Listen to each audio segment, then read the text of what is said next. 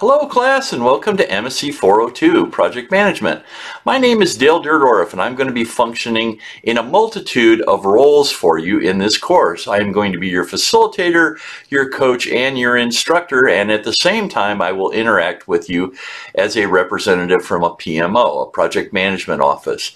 So what we want to do is I want to just give you a good, grounded, quick overview of all the components that you're going to find in the course. So let's go ahead and jump in and take a peek at what we've got lined up for you so that you can see all the different elements. So I'll start working from the top and walk my way to the bottom. So there are 6 modules in this course. So you're going to find that I've got everything laid out for you. Each module is 1 week long, and you'll see that I've got different recorded lectures for you. These are already pre-recorded, and they're based on a pracademic project management perspective, which means that I've broken the project management role down into 6 different phases, from introduction all the way to closing. And you're going to function each week in that role, in that model, and all the elements associated with a project introduction, an initiation, planning the project, executing the project, monitoring and controlling, and then closing the project are going to be phases that you will go through, and there will be assignments associated with that. Then, on a weekly basis, you will also have live Zoom lectures. Now, during those lectures, we will walk you through different components that we've got lined up, the elements, the necessary pieces to those phases that we talked about, in addition to putting you into groups. In those groups, you're going to interact with each other, and these will be different groups than the teams that you're associated with. And you're going to have different discussions, you're going to do polls, and we're going to have you walk through different exercises. In addition to that, as we move further across, you're going to see that you've got weekly threaded discussions. Now, those threaded discussions are set up to take the discussion elements that we want you to start to communicate about and to think about them, to talk about your opinions, give you the ability to agree to disagree, but to show different points of perspectives, different points of view. Now, let's jump to the bottom row, because the bottom row is where we're going to start to get into the meat of the course. One of the first things I think is going to be essential for you is to go in and print out the syllabus. So I've got the syllabus set up for you. It walks you through all of the elements as far as timing goes, the weeks that you've got lined up for you, the different deliverables for each week, any information you may require on the grade point, the percentage. Any of that is built into that particular document. So that's the first document. Then you're going to walk in and let's talk about the individual assignments that you've got set up for you. Now, in the beginning of the course, in Module 1, you're going to put together a skills resume. That skills resume is going to be shared with your other team members, and it's to give everyone a good, clear understanding of what your project management specific skills and techniques are, what you bring to the table as a team member. In addition to that, you're going to see that you've got a peer review, which is due at the end of the course, and you will be doing both a qualitative and a quantitative evaluation of the other team members that you've had in your team for the last 6 weeks. And then finally, the other individual assignment that you're going to have is on a weekly basis. You're going to assume the team weekly leader role. So as a project manager, you're going to be a PM for 1 week, and then you're going to rotate that to someone else. So at least one time during the project phase, you're going to be filling out a team leadership report, and you will get credit for all of those individually. Now let's walk over and talk about, I'll call it the majority of the course, which is based on team effort. Now that team-based effort is going to be I'll call it a paced level of documentation that you would be required to pull together while putting together a project. So the project has a proposal that you will react to.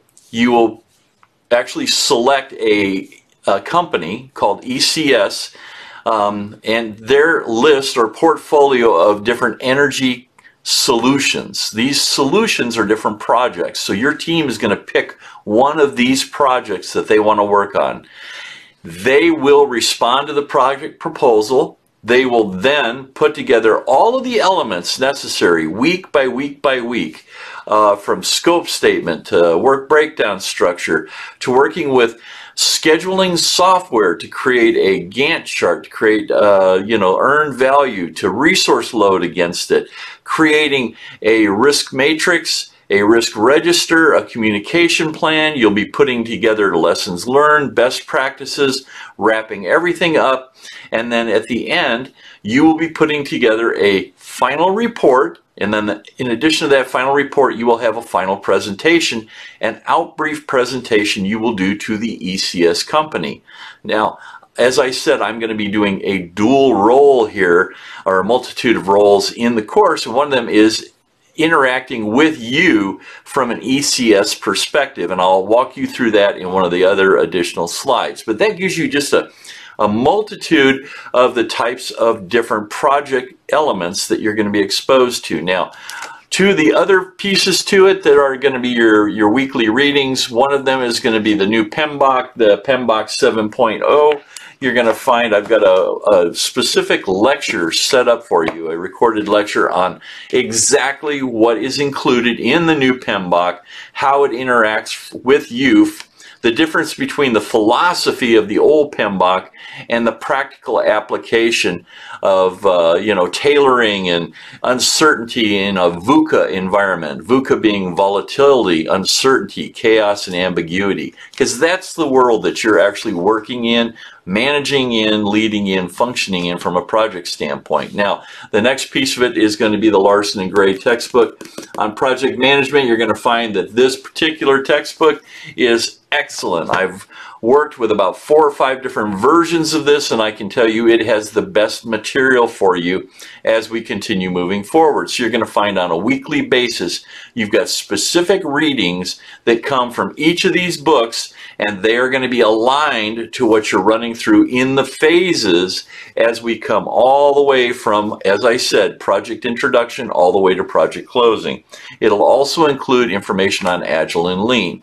Now, when I talk to you about that pracademic project management and the 6 phases of it, here's a representation of what we will be covering in the different phases. So the project that you will be walking through is going to walk through these 6 phases, and it's going to start with the introduction, which is where you get your project proposal put together in addition to your project resume. Then we're going to walk down and we're going to start to put scope together. So you're going to have the team charter, the initial scope statement.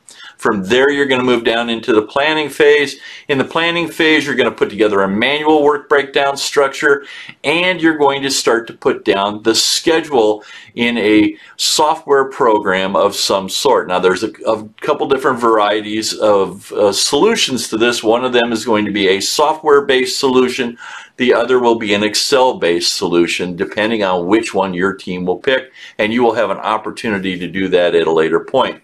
In addition to that, we've got the risk register, the risk matrix, the communication plan. All of that falls into that planning phase. Then we have a monitoring and controlling phase, and you can see how that overlaps everything from the initiation of the program all the way down into closing the program.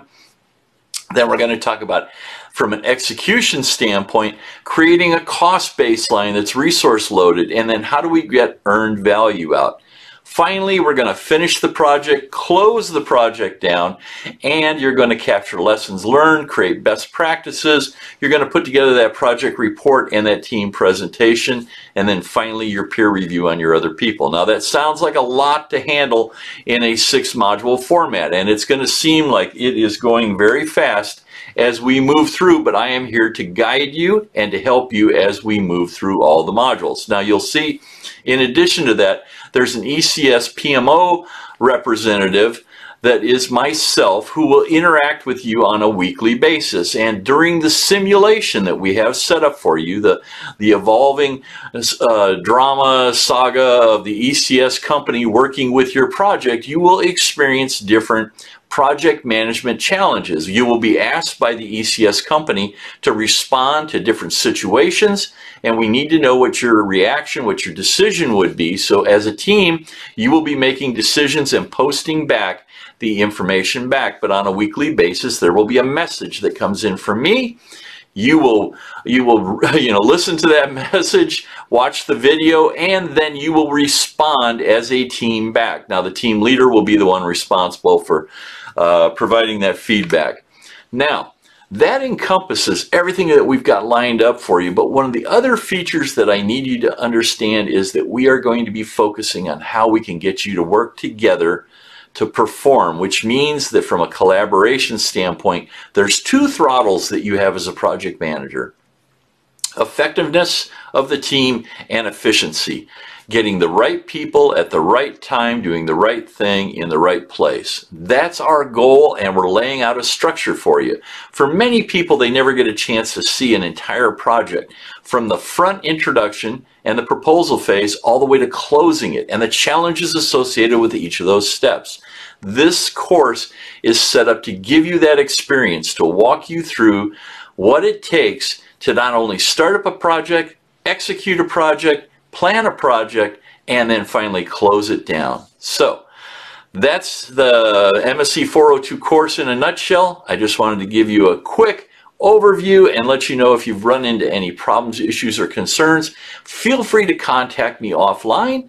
Let me know what you need, and I will be interacting with you not only on a weekly basis, but sometimes on a daily basis as we're moving through the course material.